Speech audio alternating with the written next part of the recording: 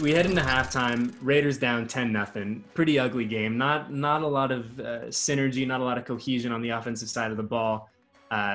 Tom Cable visibly upset on the sideline, which is fair to say. But then the second half kickoff comes, and Jacoby Ford is back deep. And our second half is underway. Jacoby Ford from the 5. Finding room, and there he goes! Oh, the Raiders have started the second half in high fashion. 94-yard return. Dude, at what point did you know you were gone? Like, no one touched you that last 35 yards. I knew once Rock Cartwright got that one block, I just knew I had to make the kicker miss. And once I got past him, I knew I was gone after that. Dude, it was set up perfect though. That's what they say on the broadcast too, where they said in terms of drawing out a kickoff, like you're really not going to do it. Yeah, I think this is it right here. Is that you're really not going to do it much better. Yep, you bring it up and then you bounce left. Then I'm just setting up Rock's block, and then I'm like, "Look, there's the kicker." Then I just got to make him miss, and then that's it. Like you were barely touched. You make it easier for him when you set the block up. If I would have cut early, he probably would have came off of that and tackled me. But yeah, see, that was my first touchdown right there, so I'll never forget that. Definitely not. We get ahead. We're mid-third quarter now, right? 13-7. Driving. Campbell's led this nice little drive from midfield. Now you're right in the red zone. And one of the best things in sports is about to happen, Jacoby Ford. One of the absolute best things. We got a big boy touchdown. We do have a big boy touchdown. We worked it.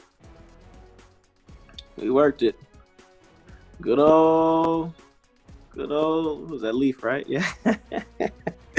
Khalif. We practiced that. We told him he had to score. He had no choice but to score. Campbell floats it. Ford under it. Oh, what a catch at the 7. Yeah, like I see the ball. He doesn't see it. So I'm like, I got the advantage. He sees it now, but this point here, I'm like, oh, too late. Caught it. Moments like this, you get a big play, boom. Momentum gets called back because we got to go back. Now we got to go redraw it up. So we call the same play, but then Hugh's like, okay, we'll corner post it this time. And I'm like, all right.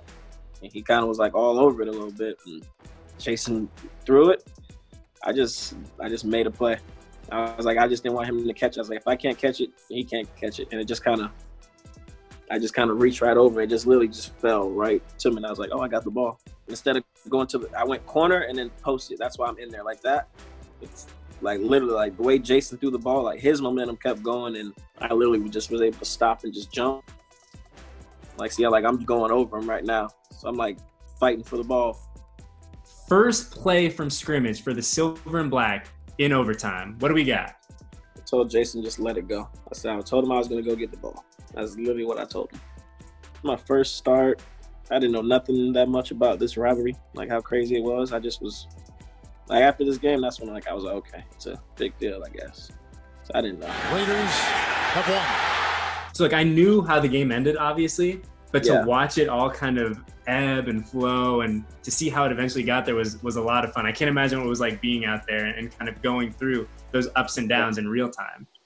Nah, it was crazy, man. It was you just learn to weather the storm of the emotions, like in games. Like, I'm pretty sure everybody at that point has been in games where it's just not going the way it's supposed to be going. You get some good momentum, then boom, something happens where they get the ball and they get momentum. Like, it's just like when it's one of those back and forth games, they're fun. And that's like, those are the ones you want to be in. Like, I wouldn't have wanted to been in any other game than that. Like, that was like just like one of like the best games right there. Like, for me. Oh, who's this little guy? Yeah, this is Baby. She's 9. Hey, baby. I like her outfit. Yeah, she's always dressed up. She be out here. She just wanted some attention, so. So, dude, what's Jacoby Ford up to these days, man? We just watched one of your best kind of cut-ups there from 2010. But what's the 2020 version of Jacoby looking like? I've been getting into real estate as of recently, and I coach at my high school, coach the receivers, and I coach also a track. I coach the sprinters too at track. So, giving back to my community back here. Got a beautiful baby girl on the way. Just living, man. Enjoying life. Just trying to stay safe, stay in quarantine as much as possible. Seeing a few people, staying in crowds of honestly like 5 people max for me, honestly, just because my girl's pregnant and everything. So got to be extra cautious with her. 100%. Living life, man. I'm happy. About to be a dad, so like I couldn't ask for anything better right now. Well, hey, dude, we've taken up enough of your time. Jacoby Ford, we appreciate this so immensely. This was a lot of fun, man. It was good to catch up with you. It was good to see these highlights from 2010, to be reminded of how much fun football is when we get to play football. And I think long-term, doing stuff like this will make us appreciate what we had, and when we get a return to normal, how good it's going to feel to get there. So Jacoby, we appreciate you, man. Congratulations on the new addition coming to the family, and we will talk to you very soon. Appreciate it. I should go back there.